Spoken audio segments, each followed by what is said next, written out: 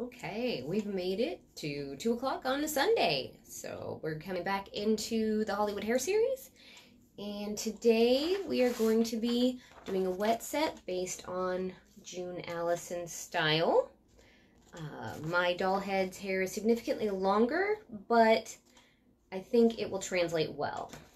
I'll just read the text, which is, the youthful contours of June Allison's round face are accentuated by her short pageboy bob.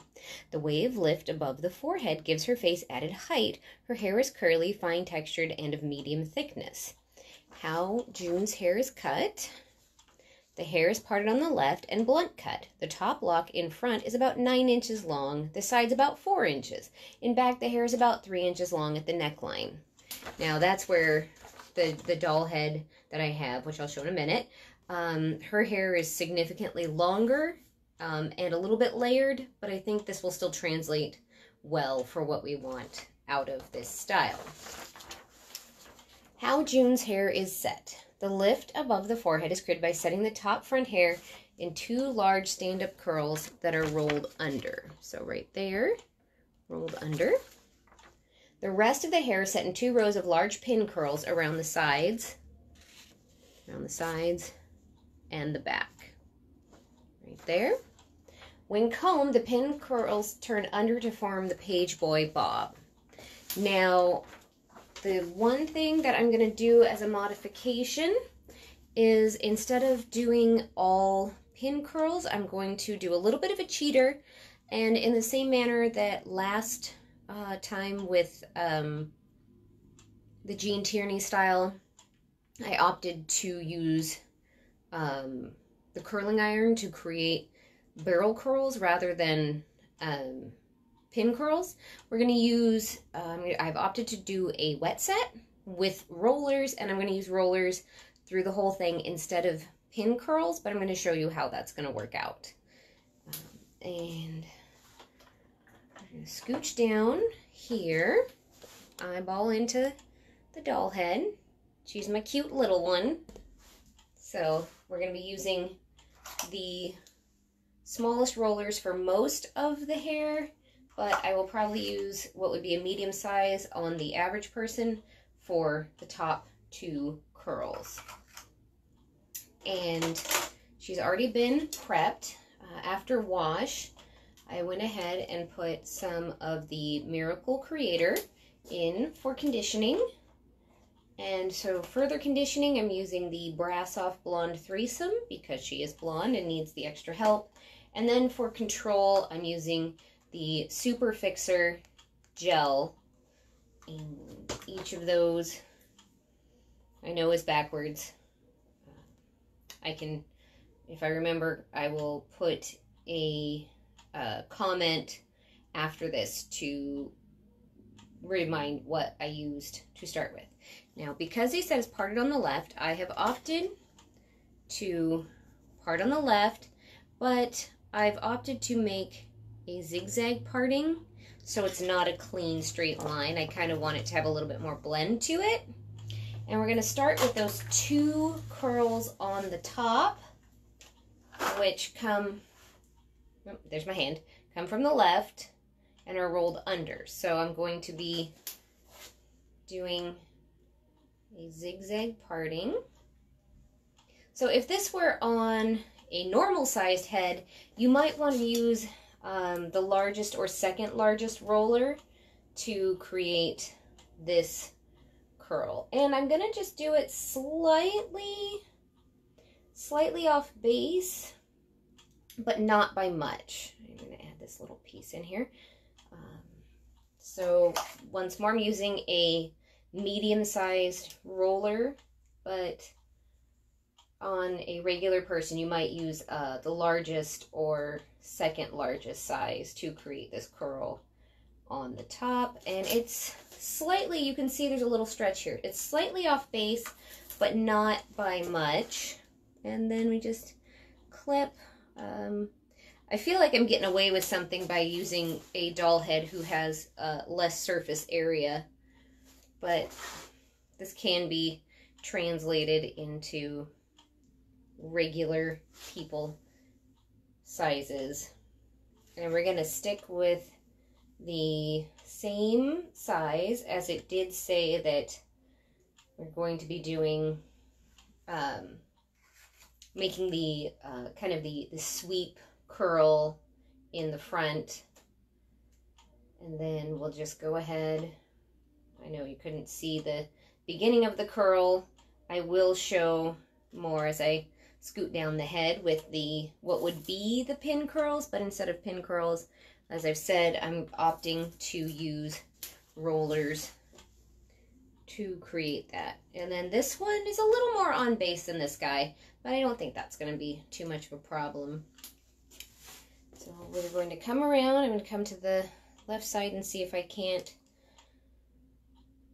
create, which way do these, since it's going to be a page boy, everything's going to actually be curled forward. So what I'm opting to do is, instead of rolling down, is to come out and then roll forward to create the page boy shape. I'm going to see if I can move the camera a little bit to show how I begin wrapping. So, oh boy. Okay, let's see if I can move it a little more. That's about as far as it's going to go. So what I do is I smooth the hair over the roller, and if you have enough fixative, whether it's a gel or a mousse or a styling spray, setting spray, you should be able to get it to adhere to the roller and stay smooth. So let me scooch again. There's going to be a lot of camera scooching, I think, just to show, because this lovely lady has, especially for her size, exceptionally long hair. And then this is basically mimicking the second row of pin curls, but as we said, it's going to be another roller rolled forward towards the face. I'm going to try and show the whole process one more time. Roller in, and I know we're getting to the nitty-gritty of it. There we go. Smoothing the hair onto the roller to ensure that we don't have any what are labeled fish hooks or bends in the ends of the hair. Part of the most important piece of any roller, there we go, roller curl is that you do have smooth ends. And then we're just gonna clip, and this makes, if you were doing this on a regular sized head, I'm gonna just scooch one of my other doll heads over here for a second, just to show you the difference in roller size on a normal head. So here is a regular size head as compared to her little tiny face, and what I would do here would be roller here, and then potentially a fill-in roller rolled down along with the two large rollers on the top. So you'd still have two rows. You might use also a larger diameter for a larger head, but that way you can kind of just see what we're working with comparatively. This is definitely, I want to make things as easy as possible, so kind of calling it a cheater style. And now we have what's left after these two big rollers, and we're going to do the same idea, which is to roll forward. And I'm still doing a little bit of a zigzag parting from, in between the rollers. See if I can show the whole process here. I'll move my thing. See if I can, that's about as far as it's going to go. So I apologize for the obscuring point of view. See if we can show as much of that as possible. So yes, you want to make sure your ends are smooth pretty much in all applications, because that really keeps a nice cohesive look to the style. If everything is as smooth as possible, it certainly makes the comb out process simpler as well to have smooth ends, so you don't have to worry about things ending up crimping on each other or tangling on each other. Yep. I'm going to just shift how I parted this side because it doesn't quite match the other side, and I want to be as close to equal as possible, just for distribution purposes and also for the sake of creating what will eventually be the Page Boy comb out. I'm going to try again with showing you the whole process. Look, there's my belly, among other parts. So, coming around, making sure we're smooth. And I'm going to, once I roll up, I usually put my fingers inside the roller as I'm rolling,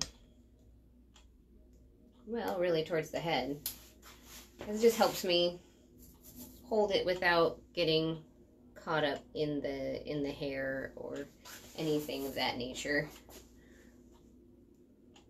So this is a fairly simple answer to 2 rows of pin curls going forward towards the face. Now we've just done it with 2 rollers. Like I said, if I was doing a normal sized head, it might be 2 rollers down here plus a fill-in roller somewhere in this area, just to complete the styling, to complete the whole area, so you don't have too much of a drag from the top of the head down to the bottom. Now, coming in to the back, we are going to continue. I'm going to see if I can move this a little bit better, where we can kind of see. We're going to just continue doing, instead of doing 2 rows of pin curls, we're going to do 2 rows rolled under with the rollers, which makes this once more a very simple style to complete. So we're just going to kind of loosely create the first row. I don't have it terribly perfectly parted. I have a feeling I will be able to get the first row here at the nape in with 2 rollers because of the size of her head. And really most people, you could probably do 2 rollers at the nape. You just also wouldn't... What got on my doll head? I'm still trying to figure it out. I've got some... I don't know if you can even see it in here, but there are some weird brown speckles in my doll's hair, and I don't know where they came from. It looks like somebody dripped something on her hair somehow, and I'm not sure what it is. Like, it's just kind of like if it got color or what. Sorry, that was a total aside. I didn't realize she'd gotten quite so messy. So we're going to try to show, because we want the Page Boy, it will be curled under. And I'm just going to see if I can't stick everything. Oh, I've got some runaway hairs, so I don't know if you saw that. But a lot of times I'll kind of keep running my fingers over these end pieces so they will stay smooth and tucked in and everything. And then we'll just throw a pin in here, throw a pin in here, and that is ready on that side. Now we're going to come around to the other side. There we go. Same idea. Kind of pulling down. Yeah, I'm really mystified. I've got these little specklies. Little brown specklies on my doll's hair, and I don't know where they came from. Alrighty, so we'll see if I can kind of, so basically you want to hold the roller, see if I can turn it a little bit, hold the roller in such a fashion as to mimic the angle of the base so that it can kind of lay in relatively smooth and tight without stretching or, see, I've got a few little hairs that keep trying to pop up, so put my fingers inside, roll up. And since this is a wet set, normally if you were to do this for yourself or someone else, you would tuck them in the dryer. In this case, she will just literally sit for a week with her hair. I'm just going to stick another pin in that one. It'll drive me insane. This happens occasionally where, there, now it won't go anywhere. Okay, so here we come into the very last row of curls. This is going to be a little tricky, I think, for the sake of encouraging it to dry a little bit better. I am going to use one size up from the blue roller for this last one, and I'm going to part a little bit, once more doing the zigzag, and I'm going to actually have a middle, like a middle roller, a small roller, just to make sure that we don't have a split. So, like I said, we're going to go up one size, which is, where the heck, there it is, the orange rollers in my case. And let's see if I can show the whole process. Said it's constantly like smoothing, making sure that there's no like little hairs creeping off or anything. And then once it is rolled up, putting the clips in so it will stay. And because we are aiming for that page boy, excuse me, the page boy undertucked style, this is going to work out really nicely for that. And the next one, I'm going to just part out a little bit. So confused by all these little brown splotches.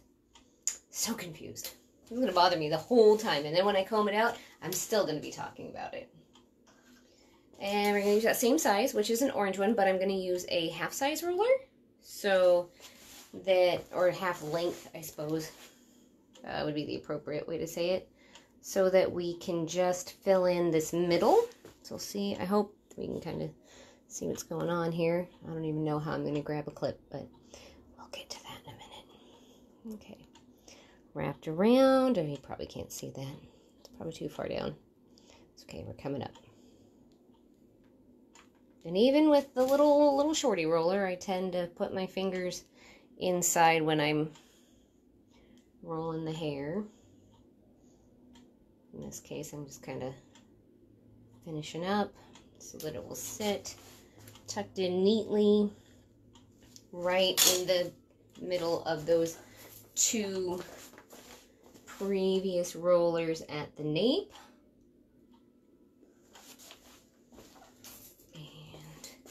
Even though it's a short roller, I'm still going to be putting in 2 clips if I can keep a hold of them. There we go. And then we just have the last roller here. Once more, this has become a very simple way to create a style without having to put a lot of time into it. You may be able to see how you could translate this into a curling iron style set. All right, let's see. Just for the sake of, instead of imagining it everywhere where there's a roller, you just put in a curling iron. So for the top 2, you might use a larger barrel curling iron, and then for these bottom, what is taking the place of the pin curls, you just might use a slightly smaller barrel, depending on what your final end result, or what the final result is that you're hoping to get or achieve. But with all of that, 2, 4, 6, 8, 11 rollers. So like last time was 12 curls. This one is 11 rollers. So that the style will mimic what is demonstrated in the picture. However, with this doll head being done in rollers, we're still aiming for that really nice page boy shape, just that this particular doll has much longer hair and also has a very tiny head. She's a very tiny doll, and I love her. She's great. But that way it's getting the result of the page boy styling, so everything tucked under, and we're going to aim to style it next week at the shoulders so that she will have something that is very reminiscent of a true page boy, just that she does have much longer hair.